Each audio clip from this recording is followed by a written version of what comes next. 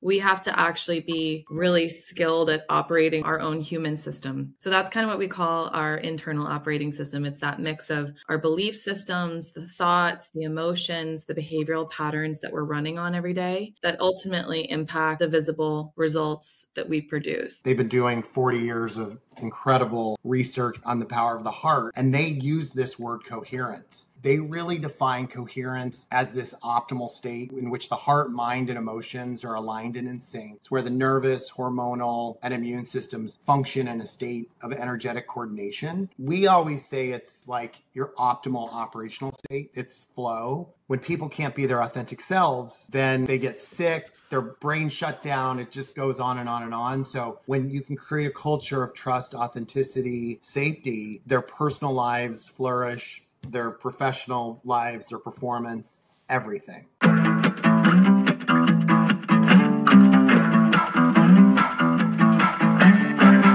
Hello and welcome to Tuesdays with Morrisey, where we share insights from great thinkers. Today I'm excited to be joined by Kiki Federico and Jeff Benton of Paragon Performance. Jeff and Kiki, thanks for coming on the show. Thanks for having us. Thank you. Excited to be here.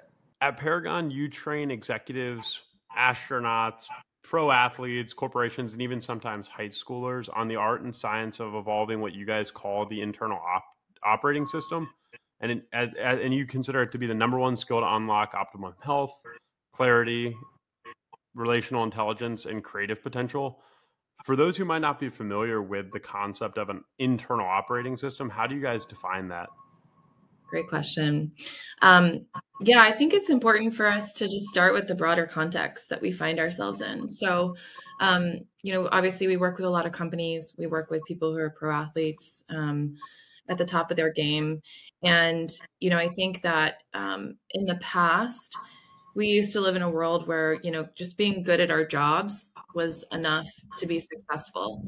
And just by virtue of the way that society is changing, the economy is changing, technology is changing, where we're seeing, an exponential amount of technology, the role that we have to play, it's no longer enough to essentially be good at our jobs.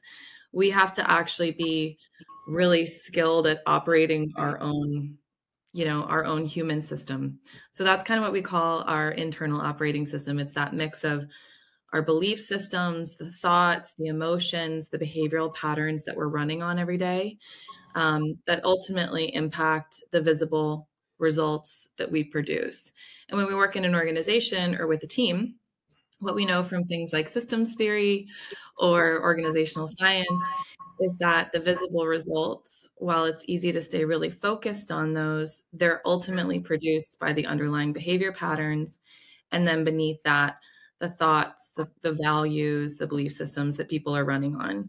So we really go to the root at Paragon versus stay focused on the things that are most visible. And that's what we call the internal operating system.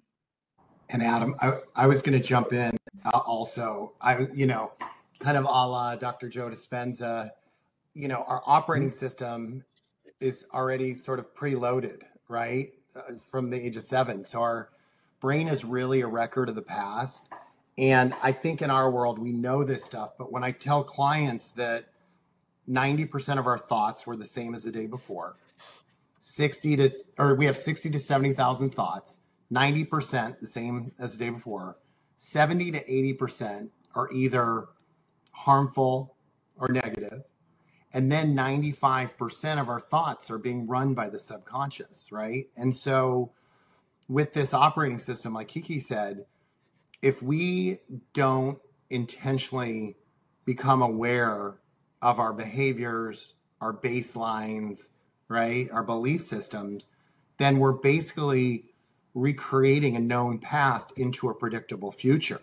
And so, we always joke, we always show the picture of Puxatawny Phil, right, in Groundhog Day, but it's exactly the way we are programmed, right? And that's how we become a victim and so forth. So Kiki said it much more eloquently, but yeah, it's an operating system that until we create greater awareness, we're just living out the same story every day.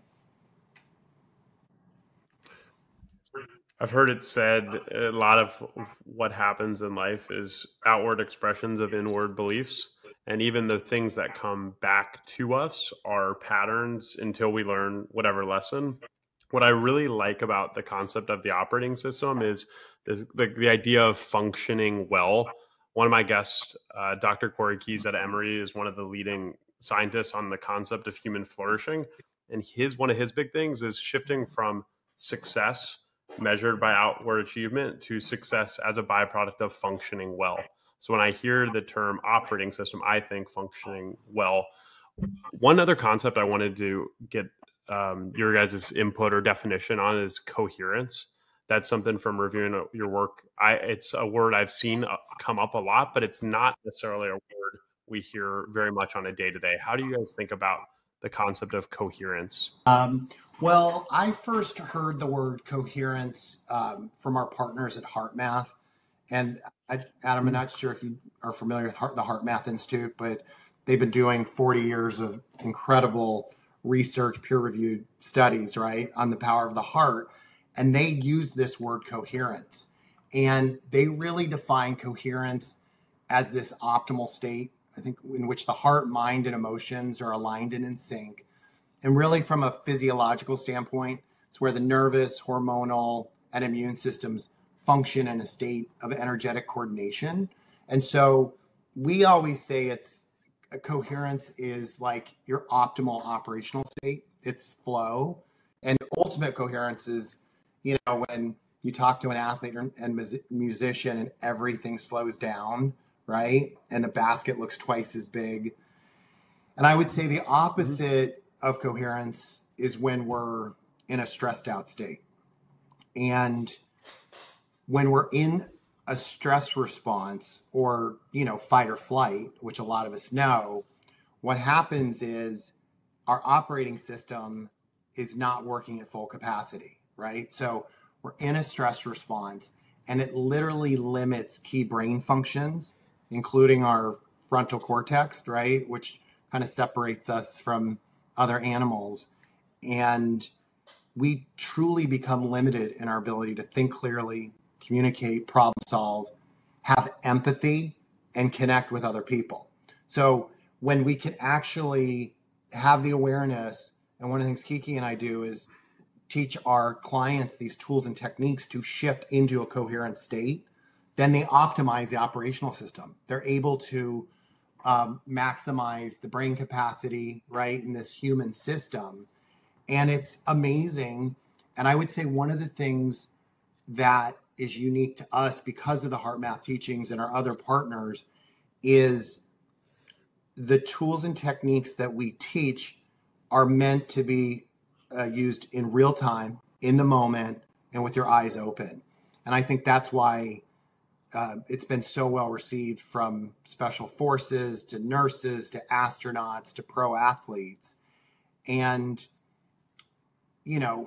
when our clients feel the coherence within a couple minutes, it's the ultimate evidence that gives us credibility for them to then be on the journey with us.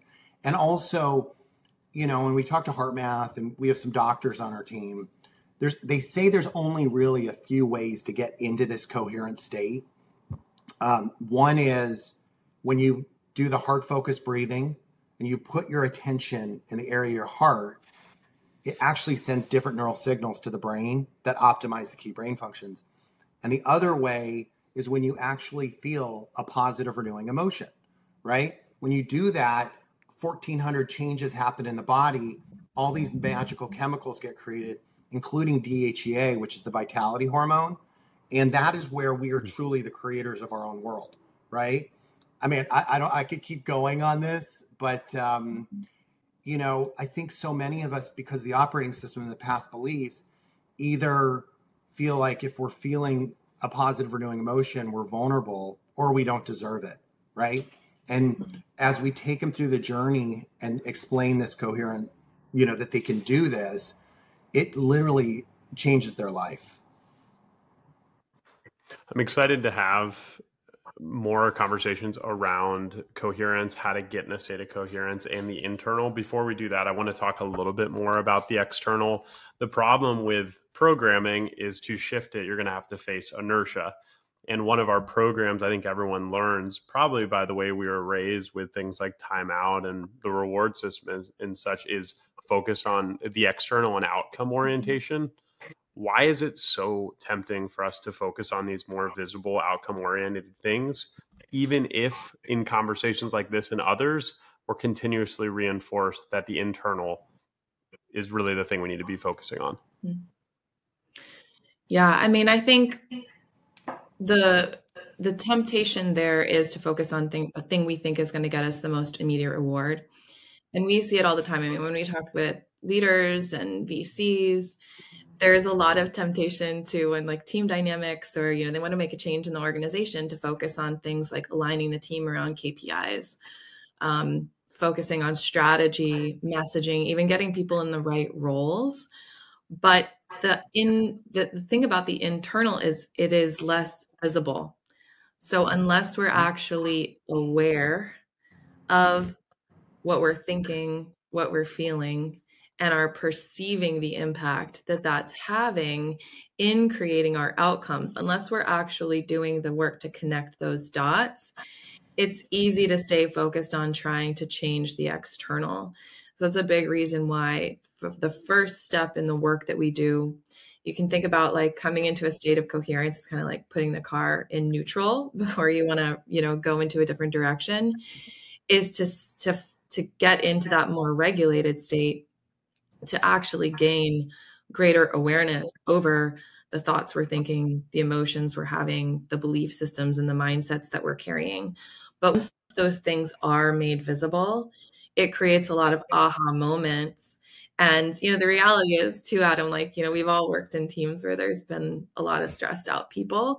They may not be able to see what their impact is, but it's certainly palpable and felt by all the people around them. And we're all doing that with each other every single day. So I think that, in the past, we might have actually had more of a luxury to focus on the externals, but there's something happening with the way that the world is speeding up our understanding from more of a psychological perspective about how our internal reality creates these outer results, where it's harder and harder for us to look past these. And, one of the things we talk about here at Paragon is that, as traditional lanes of success have shifted, we've moved out of an information economy where the more that you win, the more you know, the more that you win. And we're in this rapidly changing world that's really marked by infinite choice. It's an age of agency where we have to constantly make decisions about who we're going to be and what we're going to say and how we're going to act. We really see for a lot of our clients that the imperative is, like you said, not just to function well, but to become intentional creators of our external reality. And I think, we can, see that just in like pop culture with the rise of things like manifestation and, people really needing to take the reins over their internal environment to create their external results.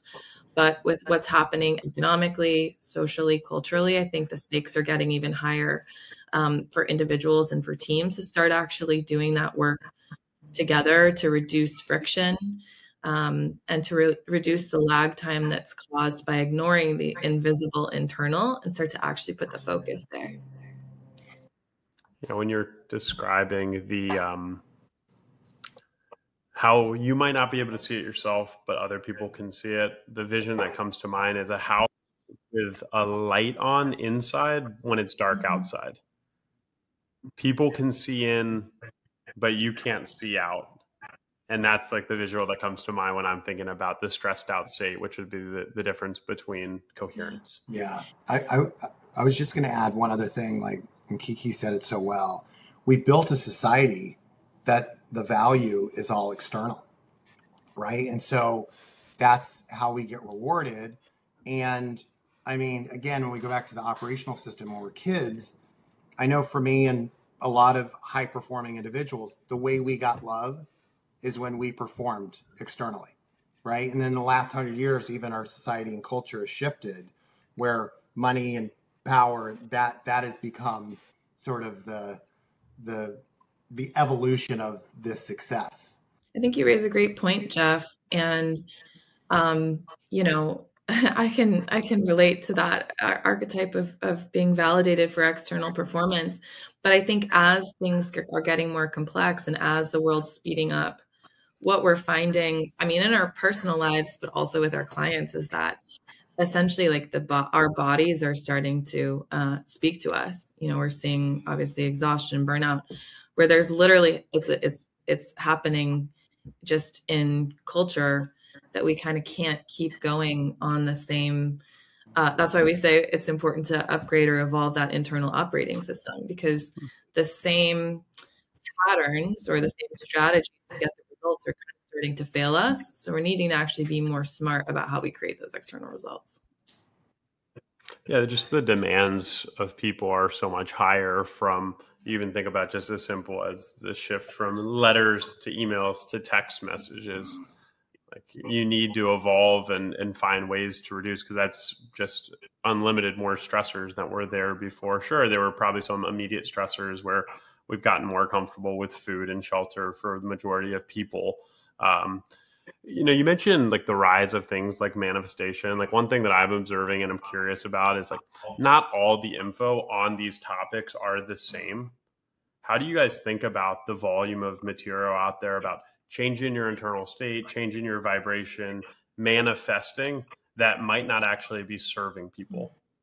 Yeah, I'm still on this journey. And I think for a long time, well, I would say recently, when I got introduced sort of to more spiritual principles, I think it was eye-opening, and it was a heart opener.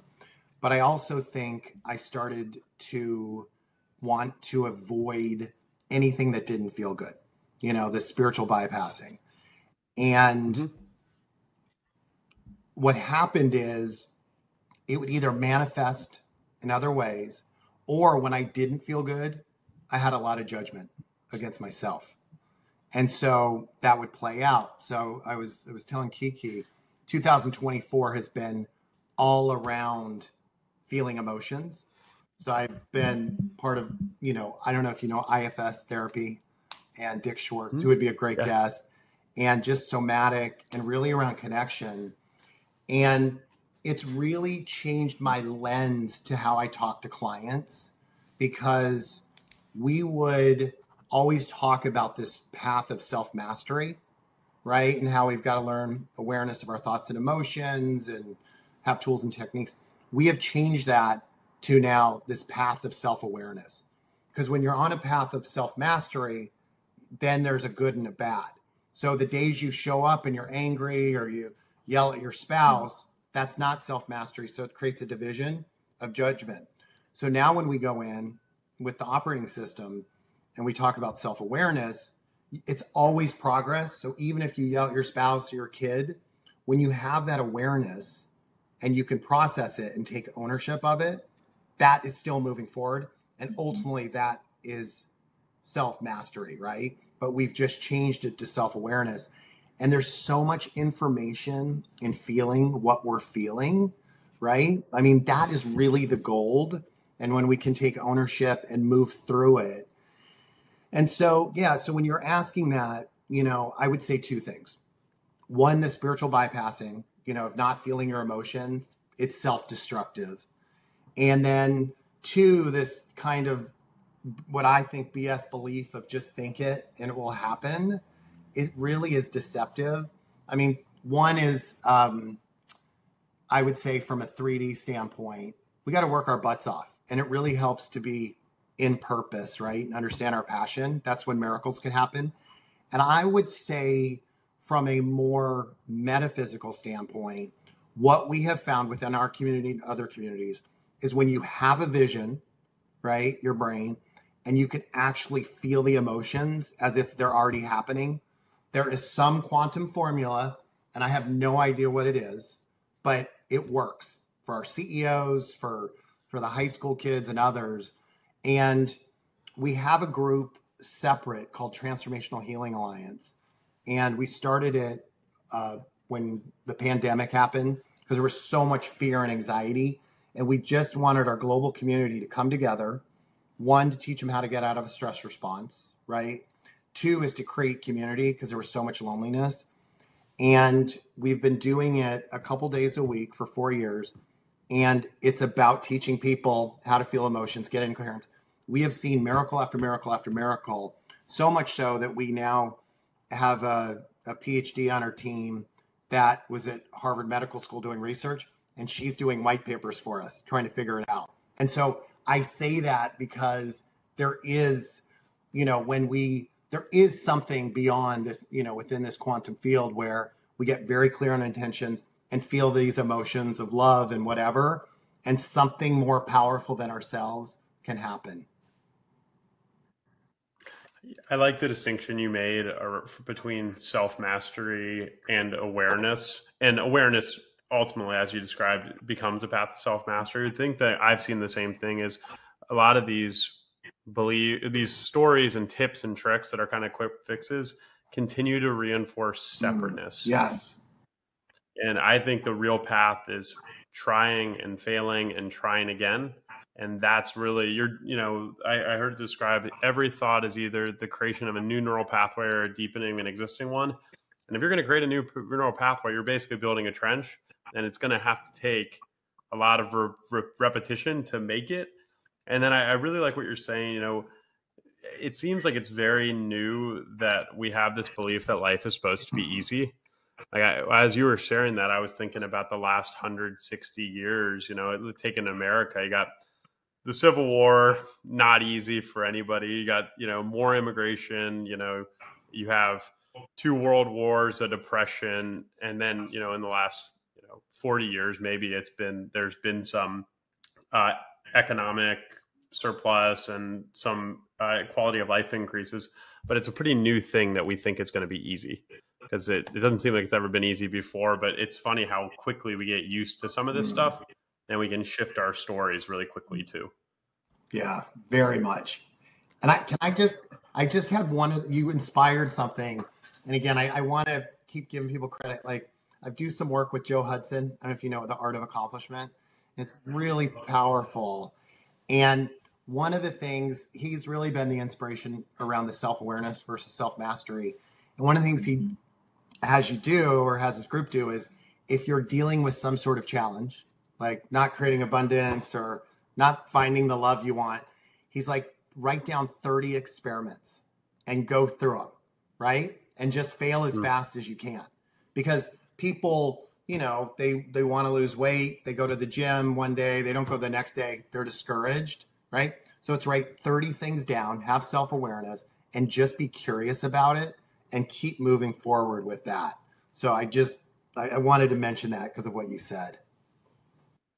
Yeah, action, contemplation and action. And from what you're describing about how much of our thoughts are repetitive, we spend too much time in contemplation for a lot of people. And other people spend probably too much time in action. And the reality is you need both, and everybody's got a little bit of different lessons. I want to talk about success stories and the miracles you've seen. But before we do, can you share one of the methods that really seems to work well to help people shift from a state of stress to coherence? Absolutely. Yeah. You want to try one right now, Adam? Yeah, okay, please. Let's do it. Yeah, I'd love to. Because I found myself this morning, I just got back from a trip, and I was like, if I can just complete all these things on this list, I will be less stressed. And it didn't work. Well, let's see if we can get you into a state where you can at least glide from one to the other. So you can even leave your eyes open. We can show each other, we can show the audience what it looks like to do this with eyes open. So just start to take some nice, easy inhales and nice, easy exhales. You can imagine that, you're on a webinar, you're on a Zoom meeting. No one has to even know. Podcast recording. No one even has to know what you're doing. And you can just start to imagine that your breath is flowing nice and easy. Like about a count of 5 in and a count of 5 out. And just start to imagine that you can draw the air in through the point in the center of the chest.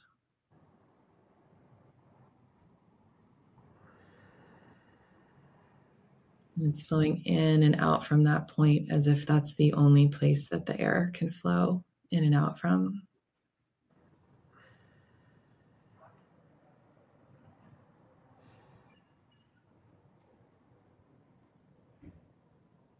And then the last thing we'll do is just activate the thought of a memory, a knowing, something maybe you're even excited about that brings up a positive and renewing emotion.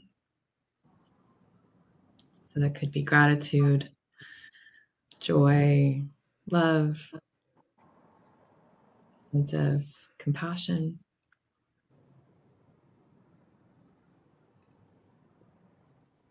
And just start to feel when you breathe with the air going through the heart. Just start to feel that amplify.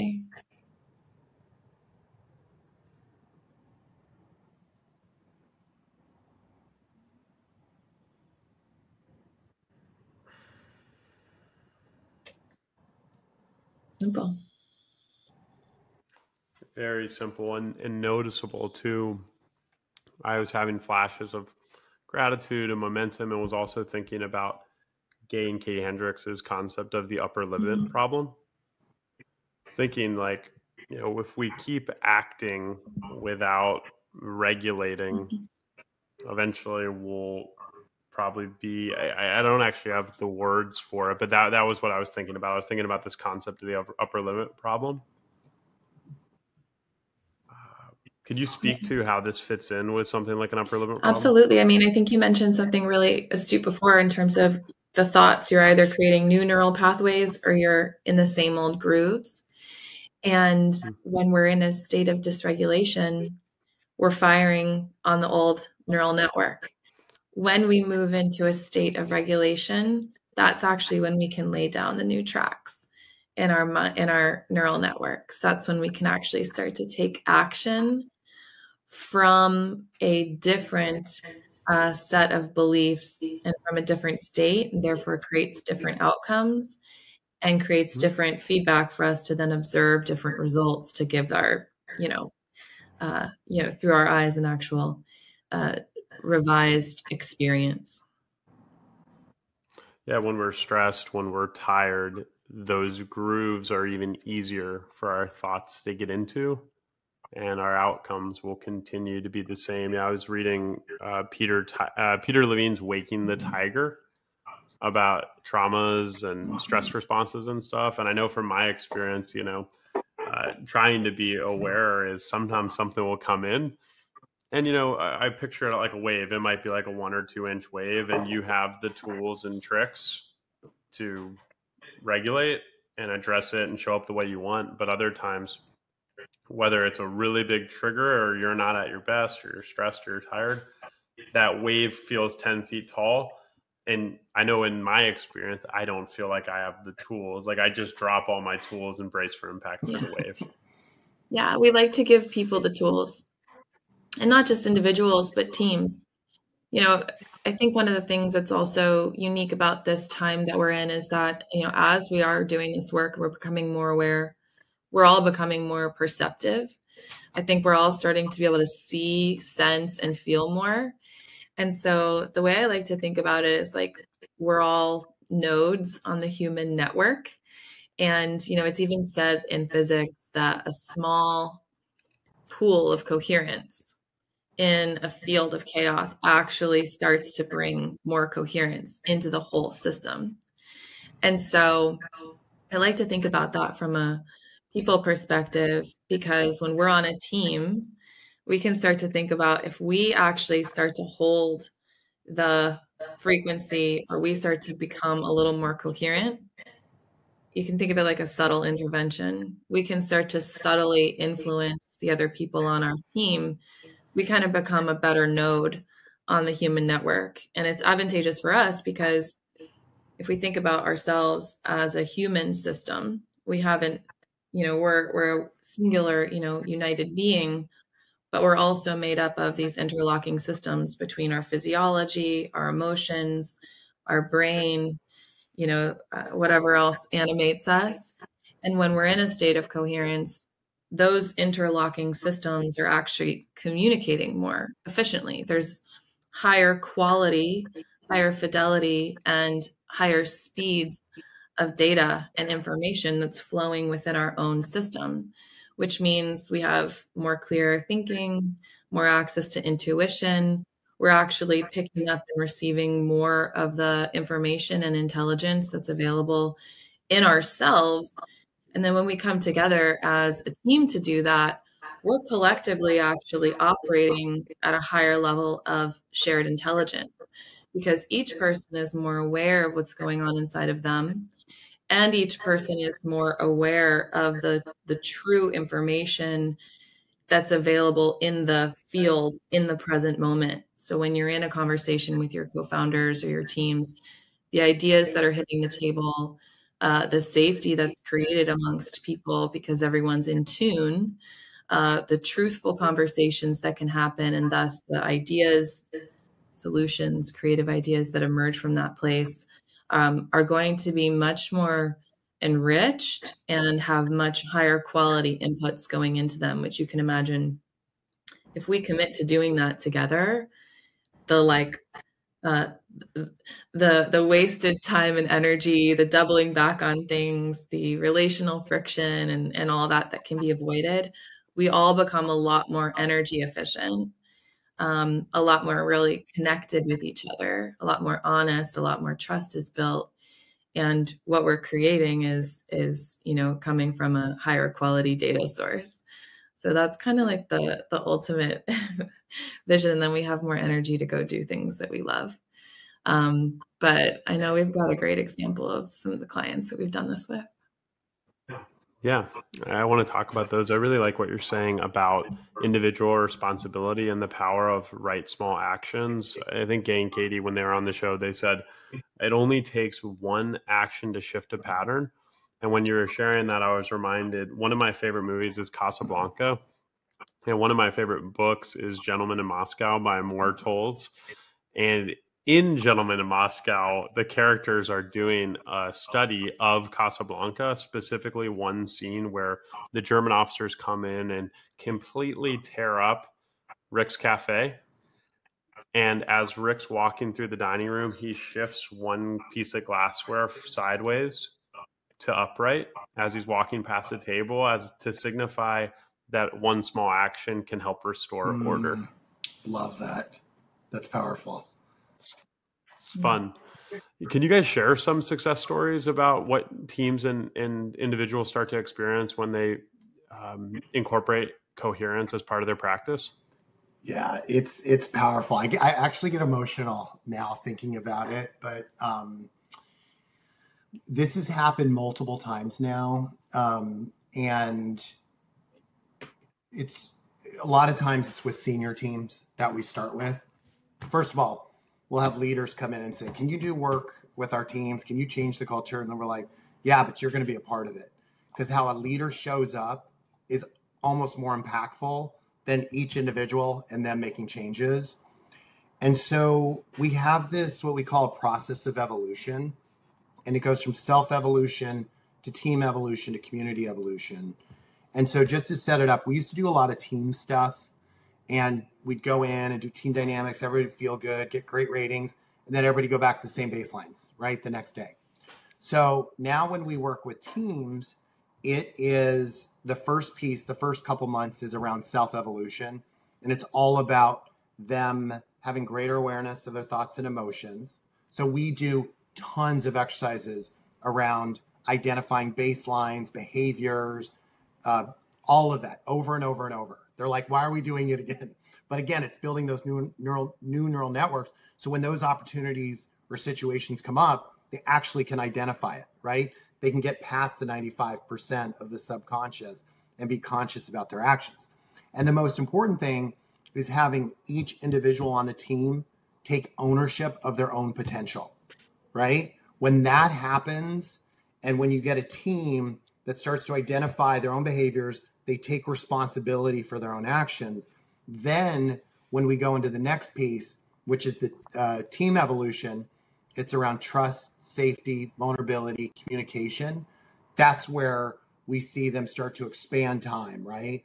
And miracles happen because then they can connect at a deeper level And when we can get them out of the stress response into this coherent state, they're able to actually be vulnerable and authentic at a deeper level. And so, you know, a number of clients, I think about Cornell working with their senior HR team, you know, they had a, you know, a certain culture there. And then they had a new CHRO come in, who's an amazing woman who brought us in. And we did the self-evolution, but also one of the things we did is we did a lot of exercises around gratitude for each other and for the team. And the reason we did that is the team was in a stress response for many years before. And when you're in stress, you look at everything as survival. And then when you're in that survival mode, you look at things as a threat, including your senior team members, right? It's just, we've seen it over and over. So when things are challenging, stressful, changing, people go into their own silos and protect their own turf. And so with Cornell and a number of other clients, after we finished the 6-month program and we're in person and we go around the room and we kind of do a key takeaway and an appreciation, almost everybody in the room said one of the biggest changes is now when things are really stressful and the house is on fire, we actually all come together and work together and collaborate versus going into our own silos and protecting our turf. That is huge, right? I mean, and that is really how you increase performance. I mean, there's so many positives with that, right? Because when people can't be their authentic selves, then they get sick, their brain shut down, it just goes on and on and on. So when you can create a culture of trust, authenticity, safety, their personal lives flourish, their professional lives, their performance, everything. Yeah, I mean, I think the biggest challenge for leadership development firms is making it sustainable. And the fact that with the Heart Math and at Paragon, you guys have something you can do repeatedly and quickly to get back into a state where you can work from is really, really powerful to help with that, because you get that quick response that you mentioned earlier, Jeff. I mean, when you go into teams and help people be more human at work, have greater coherence, like, I can't imagine it's all sunshine and lollipops. I imagine like this is when some people quit, some people get like figure out like this isn't the right place for them in what could be a really positive way. But could you share a little bit about what happens when teams cross this threshold? Yeah, and Kiki, jump here, but when we go in to a company, we said we're here to serve the individuals and not the company sort of agenda, because we need the freedom, right, to have the confidentiality. So the first thing, like we did a workshop last week in Oklahoma City for a government agency, and we say a third of you are going to think this is directly for you. You've been asking for it. A third of you are going to think that it's interesting. 30 of you are going to think that we're crazy, right? But as we start to get, you know, people self-regulated and into their hearts, they actually start to identify with their true authentic selves. It's just how we are wired. And so when we do the work, a certain amount of individuals on a team, and it's not always, but I would always say one or two, start to get regulated enough and get out of the stress response, and they access parts of their brain that allow for them to connect with their real selves, like just from a scientific standpoint. And they realize it's not their purpose and passion, and they go explore other things. But I think more importantly is we start to help to create an environment where people can be present, grateful, more loving, and then that enables them to speak their truth, right? They take the courage to do it, and then every time they do it and they realize their world's not going to blow up when they speak their truth in a loving way, it empowers them and it empowers the team. Because, you know, one of the things we've seen is these nice cultures where everybody's nice to each other, they're doomed, right? Because nobody's speaking their truth. They're talking behind their backs, right? And so there's all these different gifts. And also, as we do the work, we have all these beautiful stories on a regular basis of how they're taking it home, and they're seeing shifts with their spouses and their children and all of that. But yeah, I mean, I would say at a higher level, we do high performance leadership, team dynamics, but that's really a Trojan horse. And our bigger mission is to increase consciousness and awareness of leaders. And it just happens to be safe to use the words high performance and leadership, but there's a higher mission. Yeah. And work's a really good entry point, and to reach the people that maybe need it the most, which sometimes are the senior leaders, and then other times it's the team members. You need to go through the senior leaders and through the work, and then the impacts of the work you guys do can ripple out. I think it'll be really interesting, especially, I read a ton about the economic conditions, specific like housing prices and education prices. It'll be really interesting to see how this work makes an impact as some of those things continue to change. Curious, how did you guys initially get into this work and into these practices? Yeah, I mean, I can say for my own self, my like the time was up for me on the old operating system I was running on. Like I was a hard worker. Sick and tired, and of being sick and tired. Yeah, I mean, I think it was a combination of things. I think I was always somebody who could really drive myself really hard, learn to get ahead by being who I needed to be. And, at some point in my 30s, like my inner being was both crying out from exhaustion, but also from faking it. And it wasn't sustainable because the energy that it takes to try to be somebody that you're not is massive. And then, like you said, Adam, like the conditions are changing. Just life is more complex. I don't think we have the energy to keep up the act as much as we did. And it's not producing the same, level of results. So there's that. And then, I think also a byproduct of having worked in teams where I was working with highly dysregulated leaders, and just actually experiencing the ripple effects of being in organizations where there is this lack of awareness, lack of self-regulation, and really seeing like the real damage that it caused to people downstream and prevented us from doing great work. And being somebody who loves this kind of stuff, it was really the signal for me, like, it's so important that we, especially when we're, managing a team and we're leading people, the stress that comes to people through work it's like the number one stressor. It affects everything else. So it really feels like there's a huge responsibility, like not only so we can self-govern ourselves and create lives that we want to, but, I think more and more people are craving working in places where it actually feels good and supportive to our potential and isn't just a bunch of stress. So that's what's really brought me to HeartMath, and really excited to do more of this work. How about you, Jeff? Mine was, I grew up with a bipolar mother, very violent sort of upbringing. And so I was really good at looking perfect to the external world. And, I was fortunate. I had great jobs like in sports and entertainment early on. But I realized every time I got promoted, I had more of an imposter syndrome, right? Like you've heard it a million times, more anxiety, anger, stress. And I mean, honestly, wonder how I existed and got through the days. But my low point is my mom committed suicide, and I hit rock bottom, and I did not know how to move forward. But I got introduced to some of these tools and techniques. And, some people describe it as my spiritual journey. I just didn't want to feel the way I was feeling. I mean, it was like surreal, like just this human experience. Mm-hmm. So I started to even just do some of the simple things.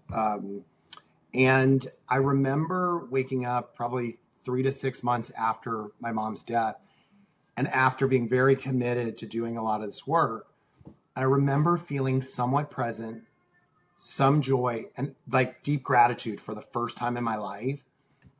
And I realized if I could go from totally disconnected to feeling this, anybody could.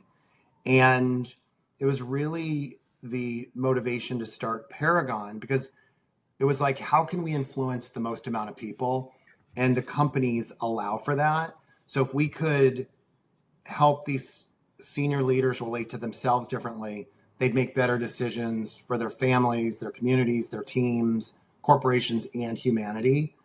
And we see it every day now. And everybody, we live in this separate world, but really we're all looking for connection. I mean, that's the irony. And, you know, there's systems in place from healthcare to politics, that media, because we work with a lot of people, senior people in these. Division is a strategy. And so this next level of consciousness and what you're doing and what Kiki and I are doing are to move past those veils and bring people together, because it's what we're craving. It's how we're designed. It's how we can change the world. Thank you for sharing those stories, Jeff. You mentioned that you've heard stories like that before. I don't think we can hear enough of those stories, because to your point, people are looking to transcend fear and live in freedom and have the capacity to pursue their potential. So thank you for sharing those stories and for the people you guys are impacting. Thank you. Thank you, Adam. Before I let you go, what's the best way for people to keep up with both you and the work you're doing at Paragon? Absolutely, yeah. You can follow us on LinkedIn. You can find us at Paragon Performance Evolution. But if anyone's interested in having a chat, they can email me directly, and it's kiki@performanceparagon.com, and that's KIKI. Well, we'll have links to the Paragon website and your contacts in the show notes. But Jeff and Kiki, thank you so much for coming on the show. Thank you, Adam. Appreciate you. Thanks, guys. Thank you for listening to Tuesdays in Morrisey. That conversation was with Kiki Federico and Jeff Benton of Paragon Performance. What I enjoyed about the episode was their framing of our performance as an operating system and how changing our internal states from stress to coherence can have a positive impact in our lives. If you enjoyed the show, share it with a friend, and we'll see you here soon. Thank you.